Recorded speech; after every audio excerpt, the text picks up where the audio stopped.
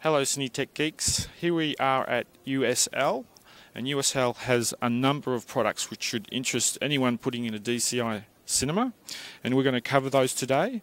And we have, please introduce yourself. Clint Cook, Sales Director for USL Ultra-Stereo Laboratories. And in front of us, the first product we're going to start with is the spot meter, and this is what we need to use to make sure that the colour on the screen is basically calibrated to the colour that the director wants the viewer to see. So let's go over quickly. I'll get... Okay, to start with, it's a spectrometer built on the inside of it, and basically it gives you luminance values, small x, small y, chromaticity values, so you can do color calibration for red, green, and blue, and any of the other colors that the projector manufacturer puts in there. When the projector is delivered to the theater, obviously it was left the factory with certain settings. Yes. It will shift on transport. Once it gets there, the technician will need to set it up, verify that the luminance values are solid in there, and then he will go ahead and run the different colors. And as he does that, this little pattern down here, I know it's kind of small, but what we'll have is, let me get up there. We have the luminance values at the top. We have it in foot lamberts or candela per meter squared. Then we have small x and small y. And then coming down here we have the chromaticity values.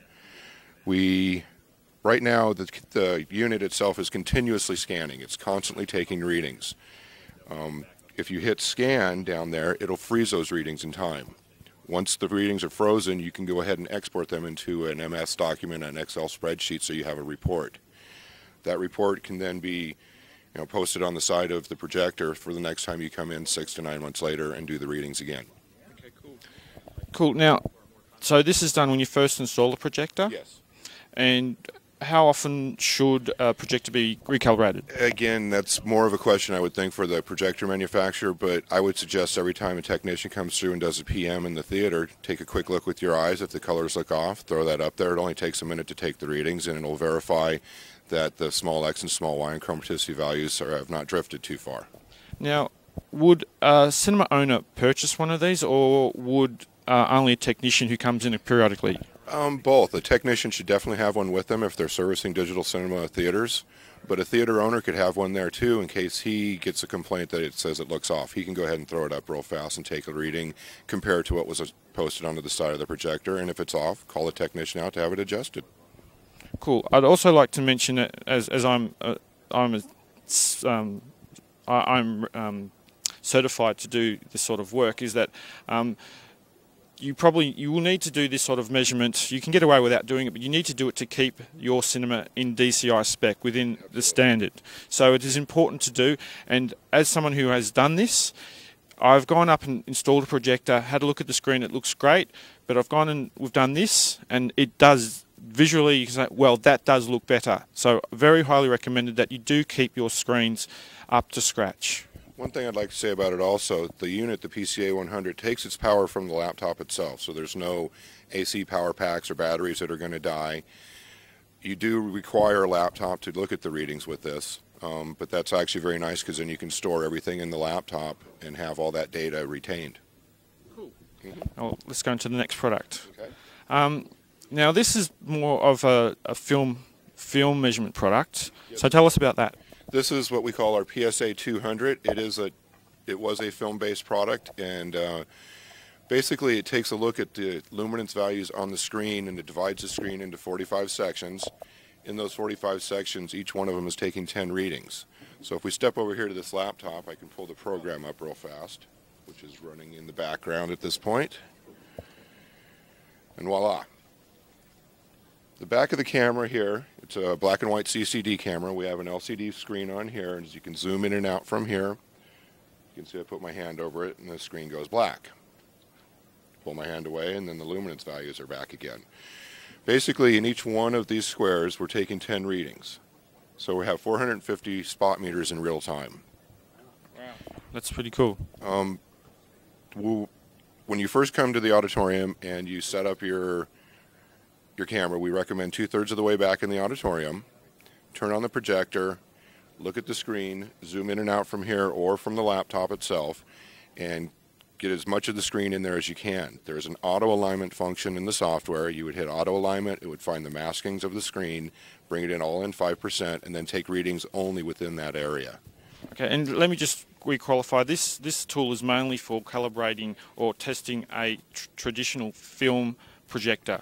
It is definitely based for 35mm film or 70mm film projectors, but can be used with digital cinema projectors just to make sure that the white light is even, make sure the luminance is nice and even across the screen.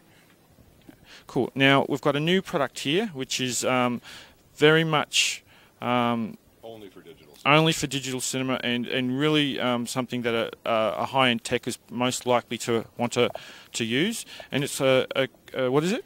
We call it the VCC 100. VCC stands for Video Convergence Camera. Basically, it's a lens barrel with the CCD camera on the back side of it, and has a little laser pointer to find it. If you could step around here, all the way across the trade show floor, I'd say a couple hundred yards, or is a barcode sign, and we are looking at that barcode sign here on the laptop. The floor does bounce here, hence the reason you see it moving right there.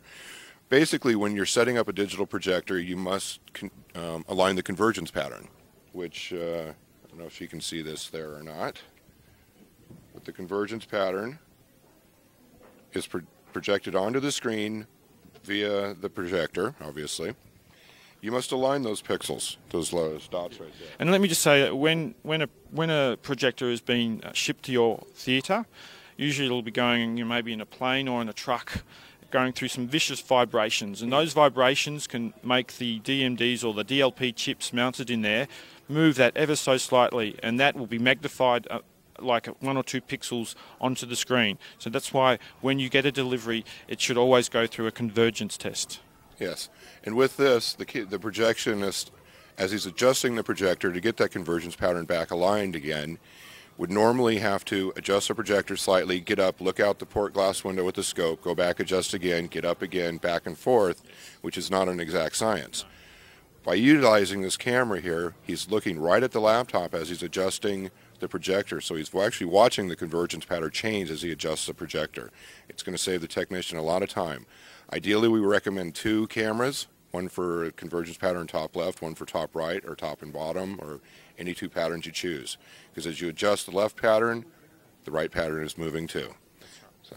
Yeah, so just to clarify that, the DLP or DMD chips aren't directly adjustable in XYZ because the pivots are offset. When you adjust one, it usually adjusts another point as well. So you need to basically slowly adjust them in a very procedural way to bring your convergence into shape. Having 2 cameras will obviously make that a far quicker job. Yes, absolutely. This tool actually came from suggestions from technicians in the field to make their job a lot easier.